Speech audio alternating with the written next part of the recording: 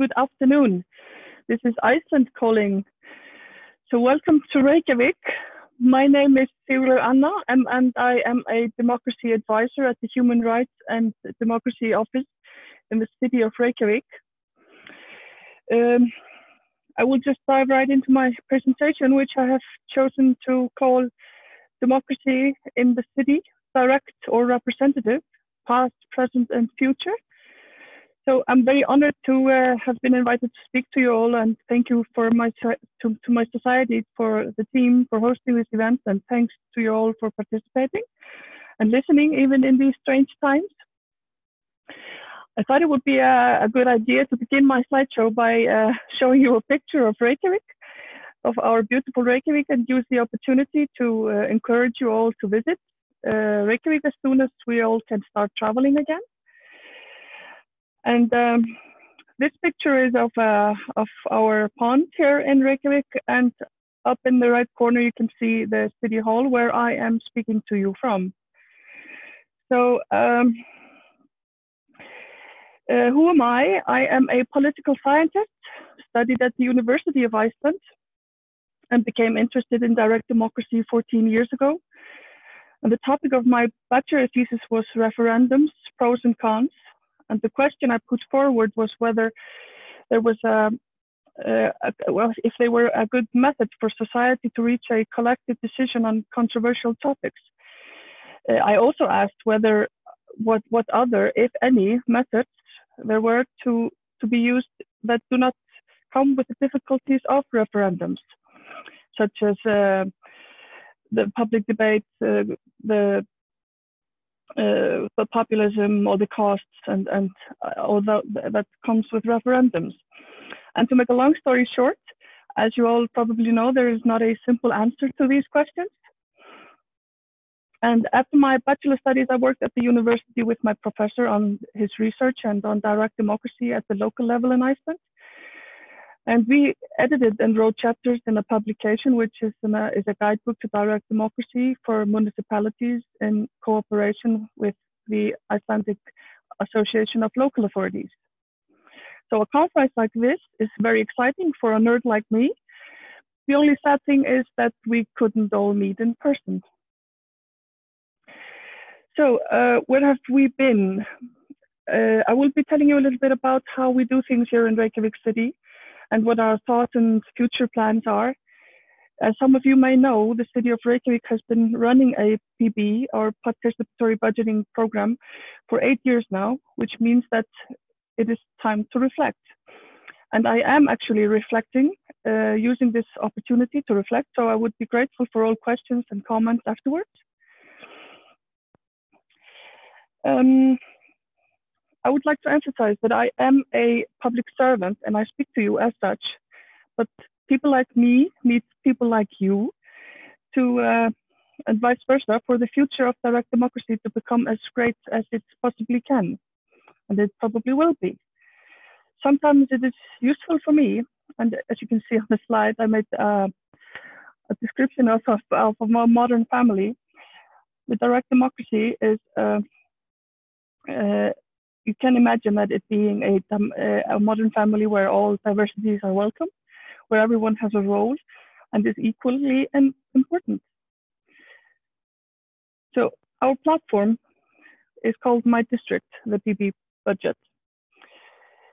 For the past 8 years, as I said, we've been running this project, and we call it My District. It started in the form that we now know it, with the comedian who became mayor.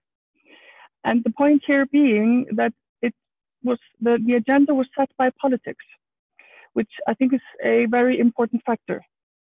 Because if you want an inclusive democratic process to thrive, it needs a strong representative democracy.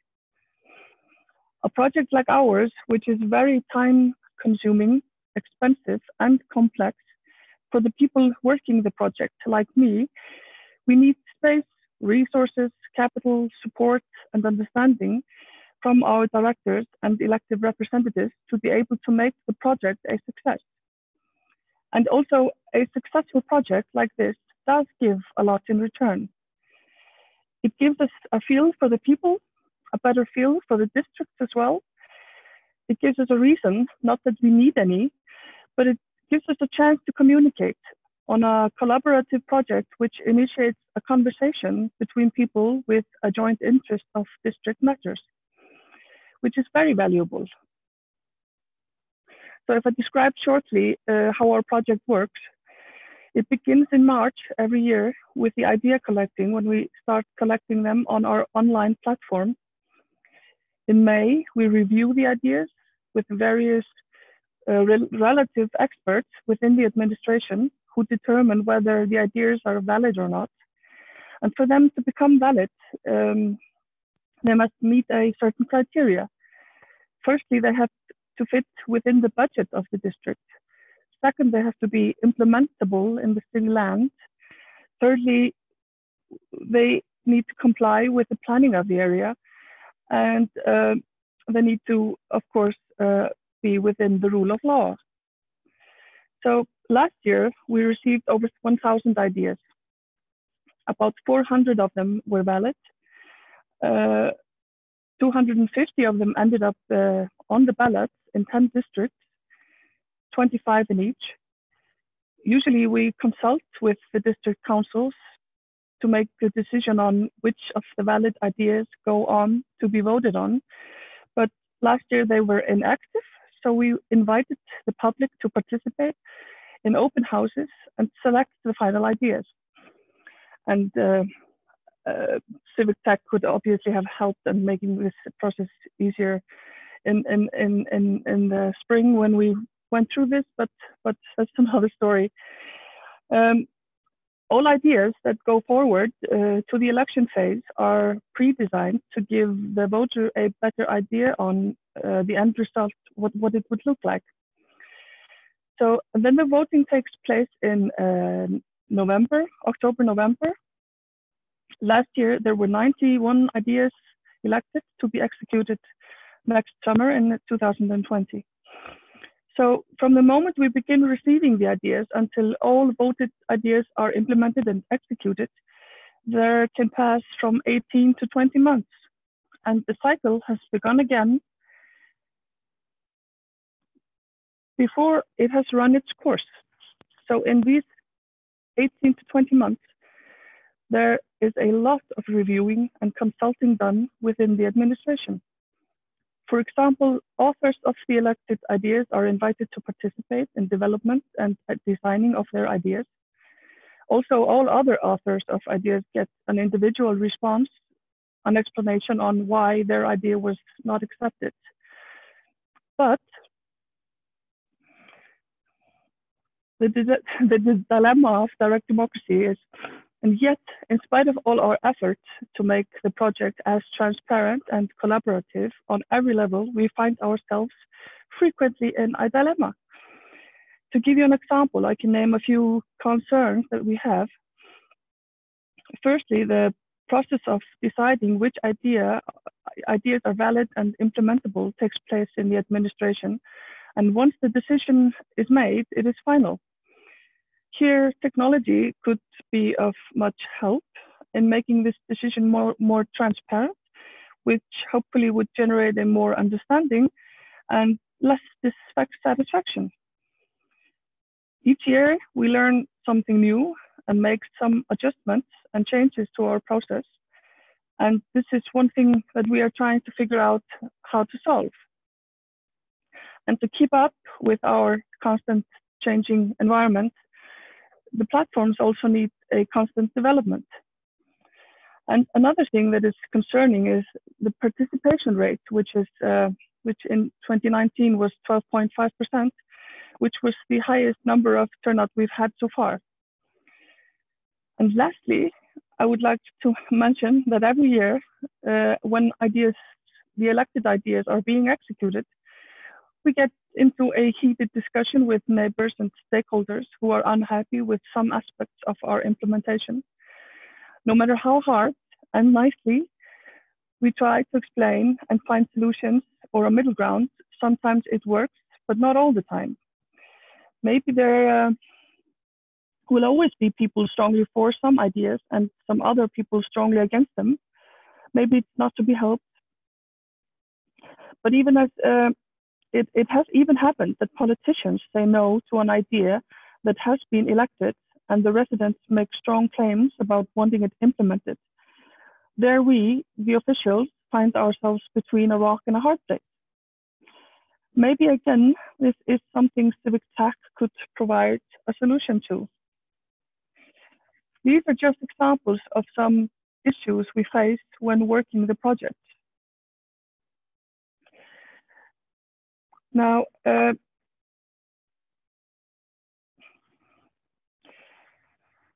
I want to turn off the slide so I can talk to you directly. I receive a lot of calls from researchers and journalists from all over the world who are interested in our work. When asked, I always tell it like it is. Many times I get the feeling they are overwhelmed when they hear about how much work it really actually is. And make no mistake, it is a lot of work, but it is rewarding and necessary work that pays off in so many ways, and will do even more so in the future if we continue to develop and strengthen our processes. The civic tech industry, which will hopefully develop methods to make the steps for us, the officials, fewer and easier in the future. And now I want to tell you a little bit about where we are at the moment. My district is not the only online project that we use to, in the attempt to engage in a democratic discussion with the people, with the public. The platform Better Reykjavik, where my district is hosted, also hosts other projects, for example, My Voice, which is a platform that can be used to engage in discussions on various things. For the second time now, we have used the platform to invite people to have a say in policy making.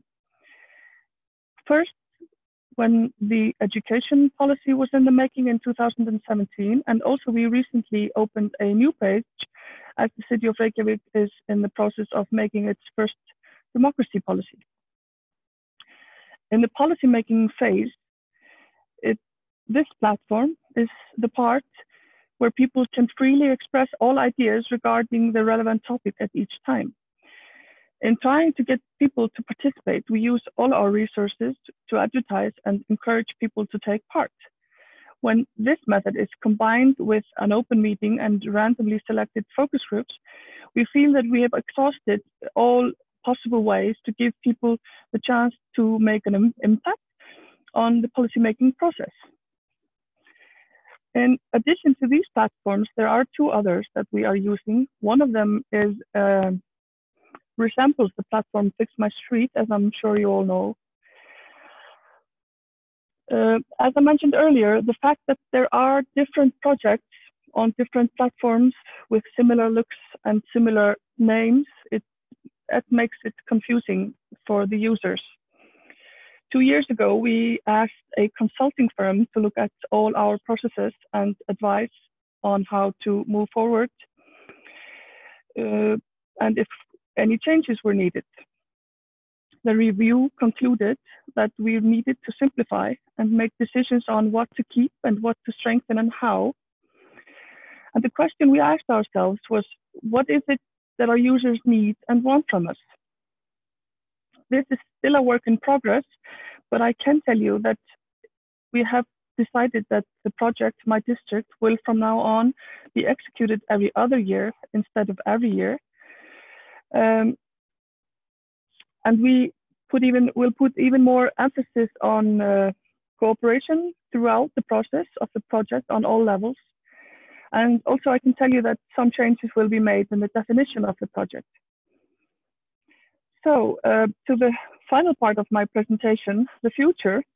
As I spoke about earlier, we are in the process of making a democracy policy, which will hopefully be presented this summer for reviewing of the public as a part of the implementation process. The idea is to present a democracy policy that emphasizes the importance of cooperation and clear opportunity for the public to participate in the development of the community. The policy will outline how the public can be active in decision-making processes throughout the city where it is relevant and interesting for each and every person. In the attempt to reach these kinds of goals, many approaches are needed. And here are the family members. I want to try to share my slides with you again, if it is possible. Yes. So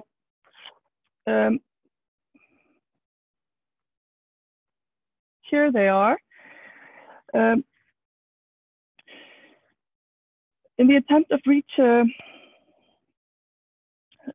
these kinds of goals, as I was speaking about how the public can be active in decision-making processes, in the attempt to reach these kinds of goals, many approaches are needed. And here are the family members of the direct democracy family that I spoke about earlier. It cannot be emphasized enough that in the end, all of the components of direct democracy need to work together. To explain a little bit, the components of democracy policy could possibly look like, they look like this. Open and transparent governance, access to elected representatives, active district councils, active student councils, parent associations, neighborhood associations, citizen meetings open, few and clearly defined platforms of citizen participation, and possibly some new experimental methods like mini publics and such. And on all of these, in every aspect, TICTeC could be useful. So a few and clearly defined platforms of citizen participation is what we are going for and are in the process of designing. So all of these methods are an aim to reach the same end goals: active citizens who participate in decision-making processes that lead to a fruitful discussion and collective results in the local community. For this exciting future to become real, we all need to support each other and keep developing and communicating. And also, as I said in the beginning, if you want an inclusive democratic process to thrive, it needs a strong representative democracy to go with it.